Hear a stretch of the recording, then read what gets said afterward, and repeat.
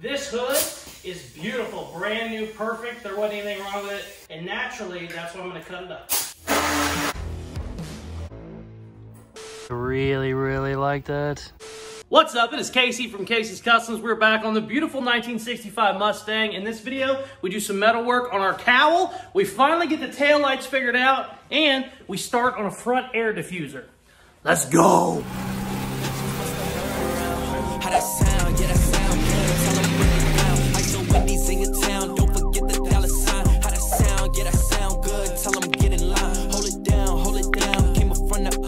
We are working on the beautiful 1965 Mustang, and I have a ton of parts that came in. We need to weld up our hood scoop. I also got a sheet of 1/4-inch ABS plastic that I can make my front diffuser out of. We also got our Shelby taillights in. I don't know which one of these we're gonna do first, but we got a lot of shit to do, so let's get to work. Oh, also, I just forgot all kinds of shit. I forgot that I got my camber adjustments in for the front end. Whenever the airbags are in, they actually move the wheel in just a little bit, the strut. And so whenever they're all the way down, instead of being in like this, they're actually out. It looks funky. It hurts my turning. You know, obviously when they're out like that, you don't get a bunch of tuck, so you have turning issues. So we're gonna go ahead and install those and get a little bit of camber in. And then look at these. Oh my God, they're so perfect. That is what we are going to run for our taillights. So what I need to do is pop these stock ones out and actually weld up the holes that are there, because we're not going to need those. We're going to make our own holes now. So I think what I'm going to do is just weld everything flush. I'll have a completely flat panel back here, and then we can put those taillights in. Technically, I could try and use some of this hole that's already here, but I don't know that that's going to work. I'm going to pop these off real quick and we'll see. But most likely, I think I'm going to have to just shave everything off, and then we will cut our own holes. But let's take these out and see what it looks like first.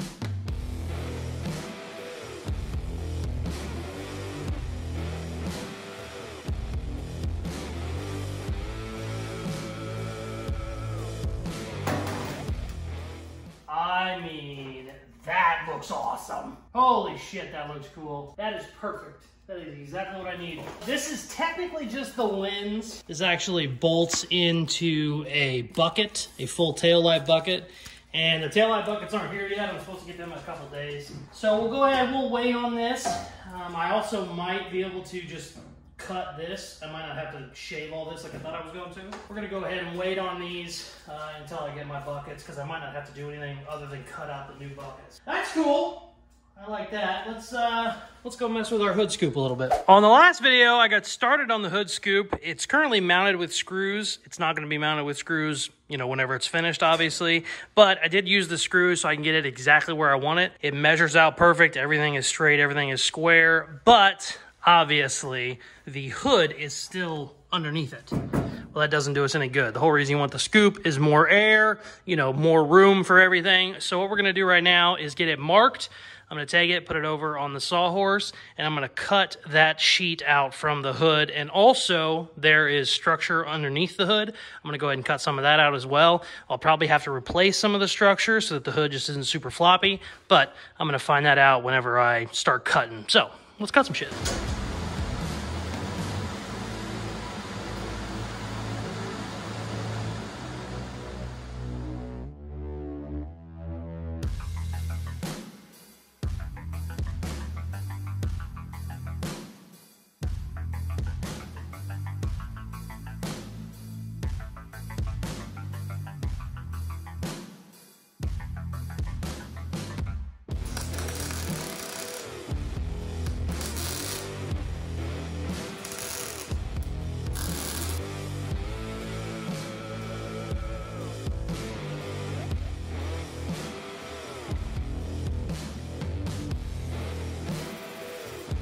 Check it out. We got it marked where we're going to cut it. Originally, I was going to cut it all the way out to here, but the way the bracing is on the inside, it just didn't work out that way. The good news is I cut everything I could, so now there's no bracing in here, and I've actually welded the bracing to the hood. It's actually super, super strong. It's not wimpy. It's not, you know, moving around a bunch like I thought it was going to be.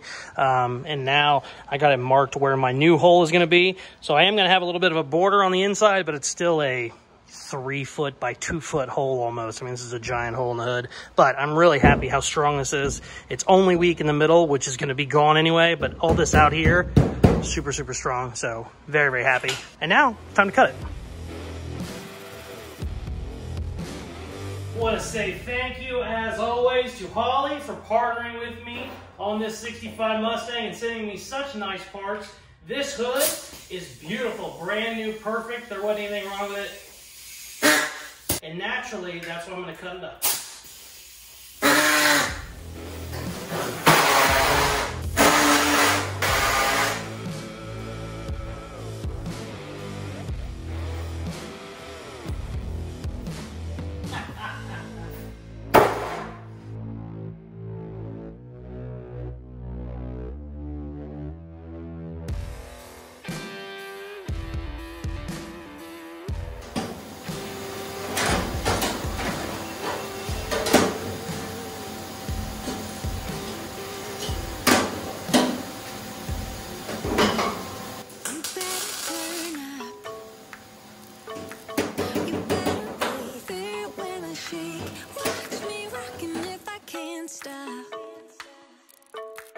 If I should fall, just go ahead.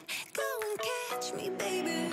Ooh, I live it. That's my choo-choo-la. Ooh, I love it. Crank it up, yeah. Turn it up. Okay, so I'm adding a piece to the back.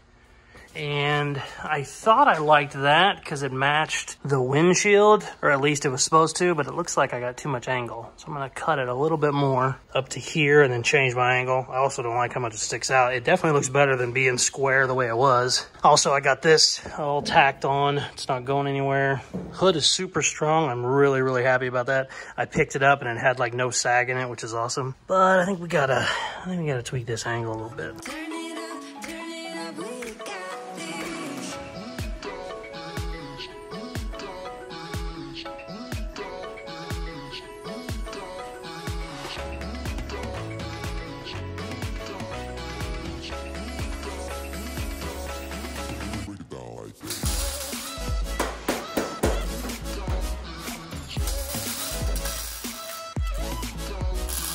Check it out. Got that section all welded in. Matches the windshield angle perfectly. I absolutely love it. I was not a big fan when it was cut short like that. You know, just squared off. That looks perfect. I'm not usually the big fan of cowl hoods, but this cowl section matching the 65 hood crease in the middle, it looks like it was meant for it. I am a big fan of it. I did get my 68 Cougar taillights in, although it looks like these bezels I bought are these taillight lenses, and this billet bezel, it's supposed to go to these, but I don't know. That doesn't look like it's gonna fit at all. I know these are for a 68 Shelby, and I know Shelby's used Cougar taillights like as their model, so technically they should work, but it's not looking good so far. So what I need from these basically is the housing so that the lens can bolt to it. These were like 300 bucks. These were like 300 bucks, so I'm already in this quite a lot of money, and then the housing that you can buy for these is another 300 bucks. And I really don't want to be in taillights $1,000. So I was hoping these would work. If these don't work, if I get these all taken apart and it looks like it's not going to work with these, we will end up making a taillight housing ourselves because there's no way I'm buying more shit. But let's break these all down and see if we can't make them work first.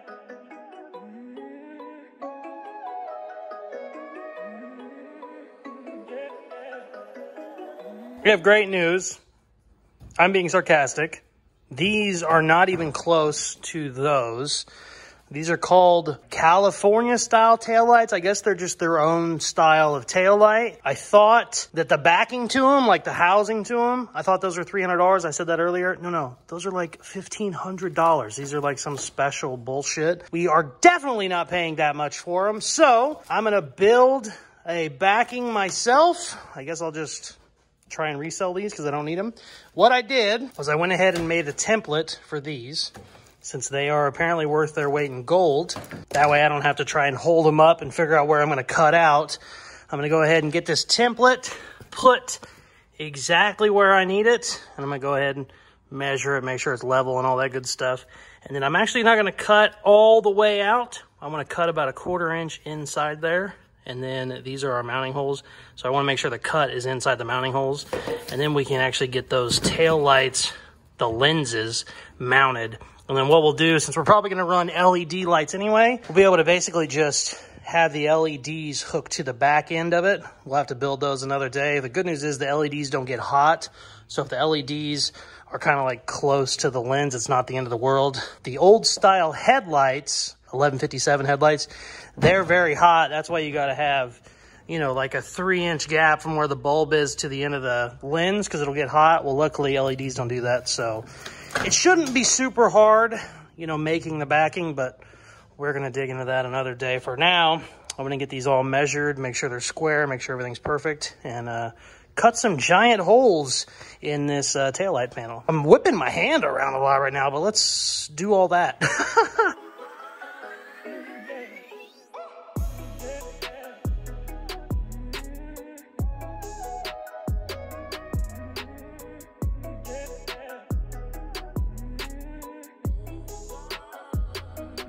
Check it out. I got them where they're gonna go. They're measured. They're within like 1/4 inch of each side being directly center, which is pretty good because nothing is ever perfectly center when it comes to this old shit. I don't even think this taillight panel is technically centered, but I got it where I like it. It looks good. This is the very, very edge of where the taillight goes, and that's the mounting hole. So the goal is to cut right along there like that, all the way around. And then that'll be open, and that is where our, you know, light fixtures and stuff will go. So basically, kind of right along that, all the way around. Now, the only bad thing I run into is these holes now are going to be exposed because of where the tail light is going to be. I was moving it down farther so they wouldn't be exposed. It didn't look as good. It looks good kind of having a little bit of metal, you know, on each side. So what I'm going to do is cut this all the way out, and then we're going to go ahead and weld these up so that, you know, there isn't holes where our taillight goes. So I have to do that real quick. That won't be that big of a deal. But yeah, we got to cut some shit, and we got to kind of be cute with it. We don't want to go crazy and mess this hole up too bad. And if you go too far one way, you'll end up seeing it. We don't want to see it from our taillights. So let's cut some shit.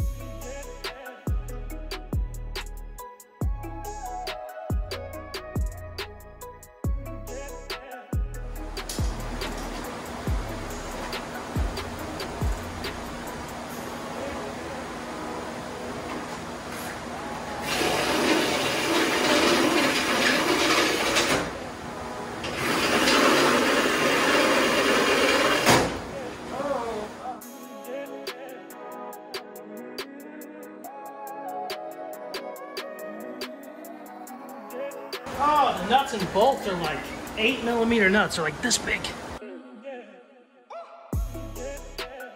Well, that might be the coolest set of taillights I've ever seen in my life. We'll get a better look whenever I pull it out, but I really, really, really like those. Ooh, sweet. Man, that looks good. The next day. It's the next day. I just came into work. I'm looking at this. These are the coolest goddamn taillights I've ever seen in my entire life. Holy shit, that looks good. What I'm going to do, I think, I'm going to start working on putting the round bar lip on all of my fender flares. Right now, it's just a piece of sheet metal. It's kind of wimpy. You know, it's not super strong. Also, it's sharp. I don't like that. So I'm going to put round bar on the corner, or on the edges of all of those. Also, these fender flares are a little wonky. This one here needs to be reshaped. We got to cut it and kind of, you know, give it a little different shape to it. It's no big deal. I knew that going in. When it can move, you know, an inch or two in and out, it's hard to get your shape where you want it. So we're going to go ahead and fix that too. Also, I want to start on the diffuser. That's a whole lot of work. Also, I want to get it outside and look at those taillights before we put it up on jack stands and start messing with all these fender flares. So let's push her outside, do the old walk around type deal. Then we're going to bring it in, put it on jack stands, and just dig in. Also, we have our camber adjustments. That whole shock, spindle, everything needs to come out, coil over, whatever you want to call it.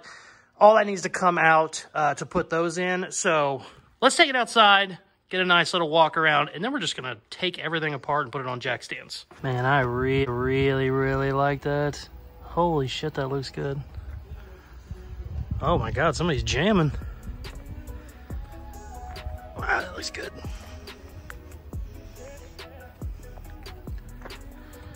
She's starting to get there.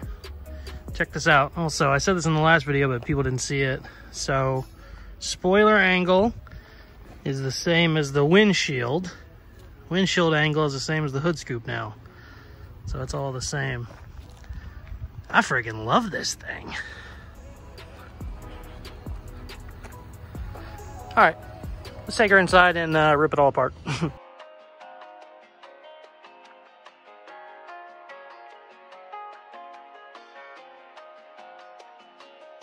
Okay, I'm gonna try and explain this the best I can because I started mixing up some fiberglass. I went over to turn the camera on and the fiberglass already started hardening because it's so hot outside. So I worked real quick and this was all on time lapse. Pop the bumper off. The plan is to make a diffuser, which a diffuser is just a flat piece of plastic that goes on your front. It's like lower than your bumper. It's basically an air splitter is what it is. I want one of those. They look really cool on like race cars. And I want one below where my diffuser is that I already have. This is like a factory Mustang diffuser, air dam, whatever they call it. This is obviously upside down right now. It's a little wimpy piece of plastic, and I was trying to straighten it. I put some square tubing in there first, metal square tubing, and that was too heavy, so it was weighing it down. So I actually found a 1x6 board, and I clamped it to that piece of plastic to make it perfectly straight. And I went ahead and fiberglassed it on. And what I can do now is I will take, whenever this dries, however long that takes, I will sand all this down flat. This edge here is gonna get cut just a little bit because it actually dips down like a V. I'm gonna sand all that flat, and then what I'll be able to do is put my diffuser, you know, it sticks out longer than this. I'll be able to screw that straight into that wood, and it'll work out really good. It'll be really strong. I also have struts for the diffuser that holds it flat so it's not, you know, dipping down or anything. But this actually worked out really well. I wasn't planning on fiberglassing wood to it, but this is a real flimsy little piece of plastic. It's not even fiberglass. It's actually plastic, so it's just real wimpy. So this is actually going to beef it up a lot. The wood's really light. It's a hell of a lot lighter than the metal was going to be. So we're gonna let that dry for a little bit, and I am going to start on round bar on the edge of these fender flares. And I don't know how far we're gonna get, but we need to get this video done so it goes up on Tuesday. So let's just keep working and see what happens. It's the end of the day. This is the worst part of any fiberglass job, is sanding this shit. So I'm gonna do it right now while the fan's on me, and we're gonna call this a day. We'll kick this back up tomorrow and finish this video. This is my favorite part. Becoming a ghost.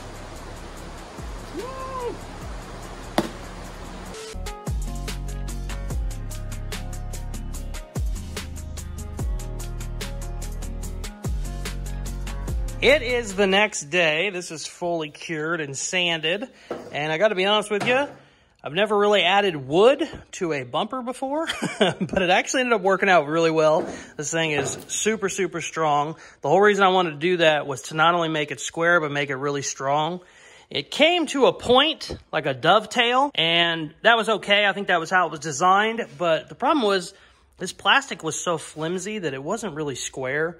Like the dovetail was kind of off a little bit. So this actually served two purposes. Not only does it give me something to screw my diffuser to, but now it is super stout. It's actually really strong, which is nice, and it's square. What we're gonna do now is put this on our 1/4" ABS plastic, and we're gonna trace out what we want our diffuser to look like. The whole reason we're doing this, that front air dam doesn't look bad by any means, but it's super narrow. It comes like, I don't know, to here. It just doesn't look right. You want your diffuser to go all the way out to your tires. It looks better. That's how the race cars do it. So let's put it down there, trace it. This is also the first diffuser I've ever built. So we're kind of just winging this whole thing, but I think we can get it figured out. Let's cut some plastic.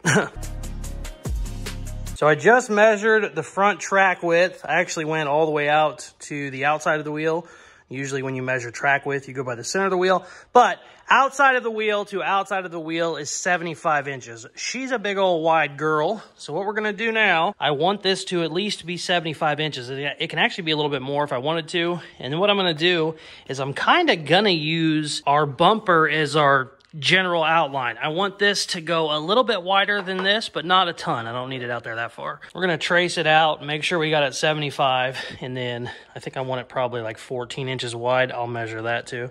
And then we will trace it out and cut it. Here's the great news. This sheet is so big, I can fuck up at least 3 times. So that's always nice.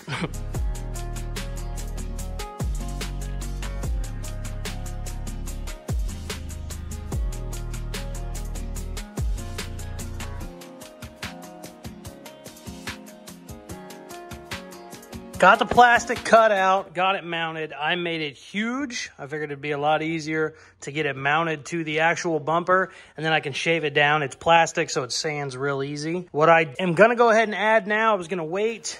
These are chrome struts, and these kind of help the very, very end of this not be too whippy. And not only that, they look cool as shit. So we're gonna go ahead and mount 4 of these. Then I'm gonna go ahead and put this back on the car, see what it looks like, and we'll start shaping it. Obviously, this boxy shit isn't gonna cut it. You know, we're gonna have some round edges. I had all the round edges marked on the plastic, and I said, you know what looks good on the floor and what looks good on the car are going to be completely different. So I just left everything big, wide. We'll get it up on the car, and then we will start shaving it down. I assume matching this angle will probably be what looks best, but I don't know until I get it on the car. So let's get these struts on there, and then we'll throw her back on and probably call this a video, because I got to get this to Richard, and we have way too many hours in this week.